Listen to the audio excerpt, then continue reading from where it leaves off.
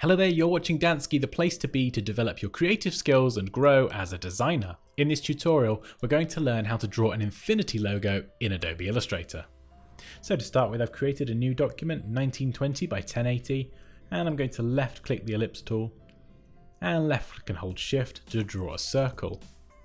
And just select the fill and remove that, and with the stroke selected, go into the swatches panel, double click any swatch. Make sure that it's global, so if we do update that swatch at a later date, it will update every instance of that color within our document. And then from the stroke panel, just increase that stroke weight. So let's go for 60 points. And we'll move this to the left, and then just left click and hold Shift and Alt to drag out and create a copy. Now I'd recommend turning on your smart guides. You can go to View, and just make sure that they're switched on. It will just make lining up things a little bit later a lot easier. So the next step is to select your pen tool. And if you look to the right circle, you'll see the center is nicely marked there. Just left click and hold Shift. Holding Shift will ensure your line is at a 45-degree angle. And you can see that smart guide there in pink, nicely marking where this line touches the outside of the circle. So this point where my cursor is now, this is what we want to remember, and we want to left click here. Now if we select the direct selection tool and just select this first anchor point that we created in the center and hit delete or backspace.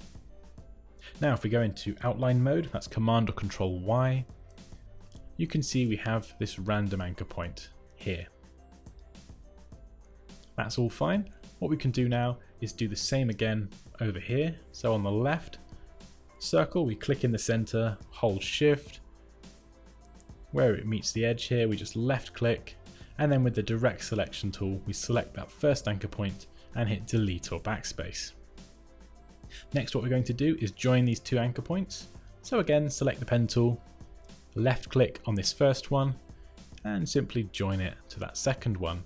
And it wants to continue this line, just go up to select and down to deselect, and you've got the shortcut key here.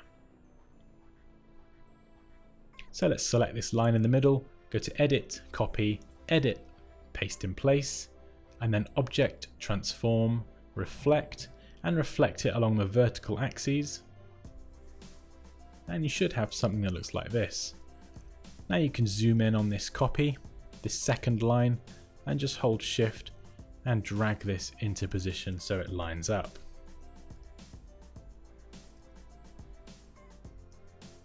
Let's just move that there.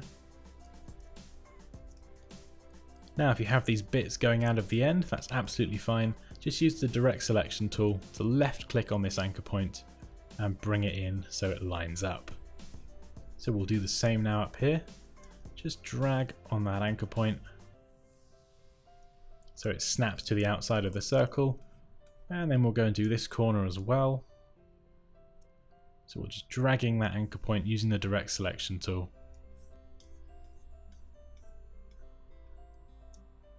And the last one, you can see here it doesn't quite line up, it goes inside the circle, and we just drag that to the outside. And we can come out of outline mode, remember that's Command or Control Y, and we have something that looks like this. Now the next step is we're going to go back into outline mode, Command or Control Y, and we're going to zoom in and just lock these two lines that cross over in the middle. So select both of those lines with the selection tool, go to Object, Lock and Selection. Next, left click and hold on the pen tool and select the Add Anchor Point tool.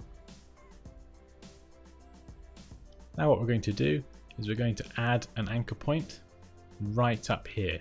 So you see the circle comes around and it bends off away from this straight line.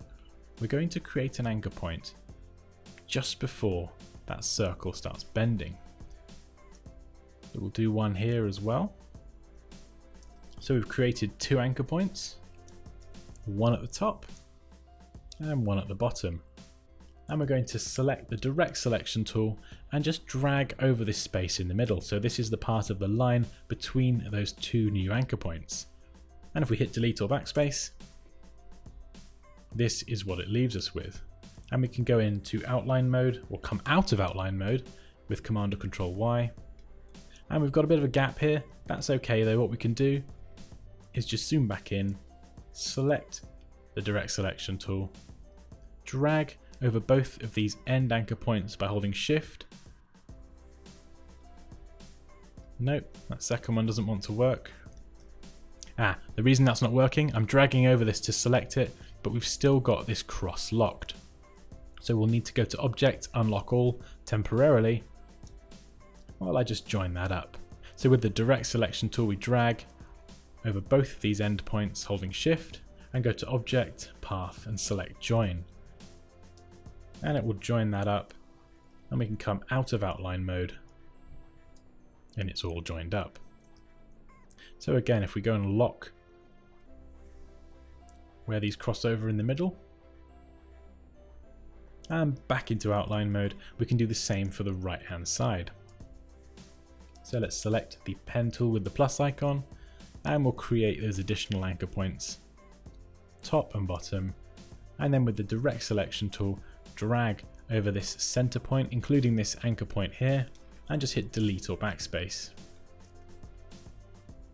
And again, go to Object, Unlock All, and now we can just join up these two end anchor points. And the last one, so we're left clicking, we're holding Shift, left clicking again with the direct selection tool, going to Object, Path, Join, and it joins them both up.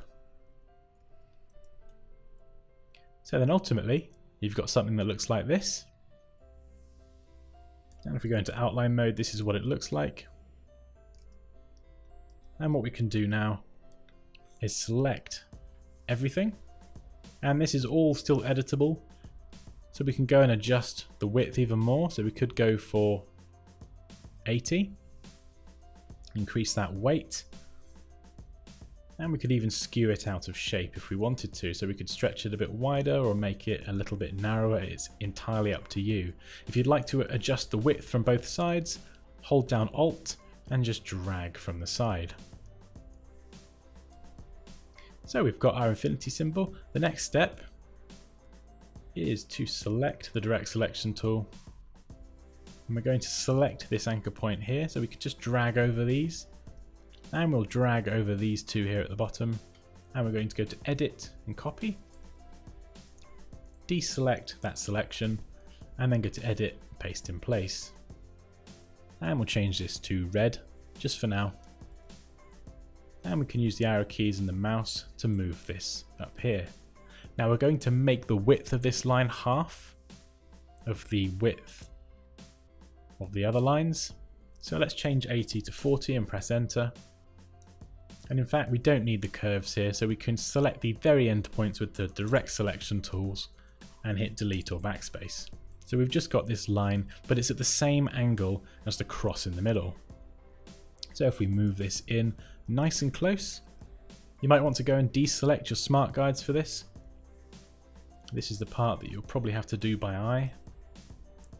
Zoom in nice and close. If you zoom in nice and close and you get it as close as you can, then when you zoom out back to 100%, it'll be impossible to tell the difference. So we can now change this red line to white. Now we've got it in the right position. And there we go. So we haven't cut it out yet, but we're creating the look for our logo. So we're going to do the same on this side. We'll drag this over.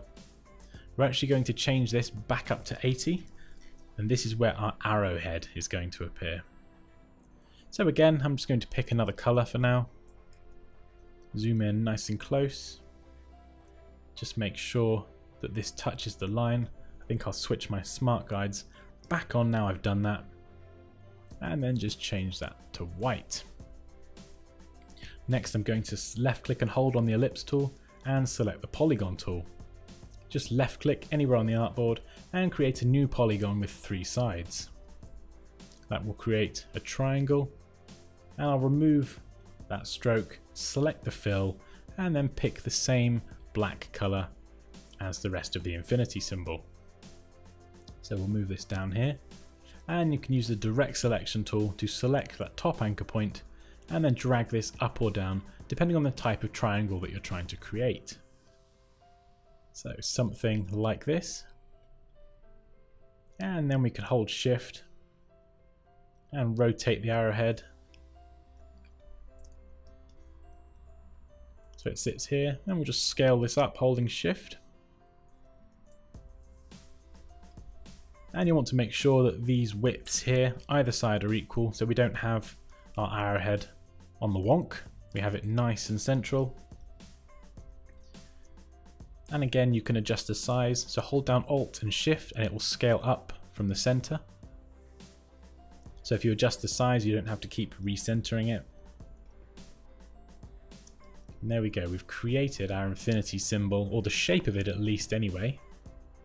So the next step is to now finalize this logo and add some color. So you can see that if I add a big block color behind the logo, it looks like that. And that's not really any good. So what we're going to do is we're going to keep this pink here and just temporarily lock this layer. The reason we're using pink is because we can see how our logo actually looks against a background, so we'll know when it's been finished correctly. So first of all, I'd recommend just dragging a copy of this by holding Alt all the way over here and just keeping an editable version. If you do decide to change the stroke width later on, it's always handy to have a version there that you can still edit. So we'll start by selecting both of the white lines holding shift, and we'll go to Object, Expand, leave Fill and Stroke selected and click OK. Next, we're going to go to the Pathfinder panel and unite these two white shapes to one, and go to Object and Compound Path and select Make. This will now treat these two separate white shapes that don't touch as one path. So that's what a compound path is. It joins them together even if they don't touch. Next, we're going to select our infinity loops, so the black shapes. Go to Object, Expand, leave Fill and Stroke selected and click OK. So this is how it looks at the moment in outline mode. Remember, that's Command or Control Y. So we've got our black loop, our black arrow and our white shape. Let's select the white shape, hold shift and select the black loop with the white shape on top, and in the Pathfinder panel select minus front. And it will knock out those white shapes from the black loop shape. And with that loop selected, we can then hold shift and also select the arrowhead, and in the Pathfinder panel unite those together. So we've now got this as one complete shape, and with everything selected, just go to Object, Compound Path and select Make. So we've got this all looking correct. We can now go to Object, Unlock All and remove our background. So we're going to finish this off with some color. So let's select our infinity symbol, and in the swatches panel, let's just double click on a swatch. We'll select this as global. And we'll double click on another swatch. We'll select this as global as well. And then lastly, we'll do one more, double click and select global. We can drag this swatch up as well, so they're all nicely together. And if we select the gradient panel, we can left click on the gradient slider and it will apply the default black to white gradient. Now you see these swatches at the bottom of the gradient slider, just double click on one of those and it will load up the swatch panel, and we can now add our swatches. So we have the blue one, and we can click anywhere along this gradient slider to add a new one. We'll position that at 50%, double click on the swatch and we can select the darker blue, and then double click the last one and we can select the purple. And we can also reverse this gradient by clicking this icon here, so it will swap them round. And because we created these as global swatches, if we go and amend the color of these swatches, it will update within our design. So we can go and adjust the color here. And we'll change the color of the darker blue in the middle. And then lastly, the purple. So once you've created the gradient, as long as you've got global swatches, you can change them and adjust them to however you like, and it will just update them within your design. And there we go, that's how to draw an infinity logo in Adobe Illustrator. As always guys, please feel free to leave any questions or comments below. Like this video if you enjoyed it, take care, and I'll see you next time.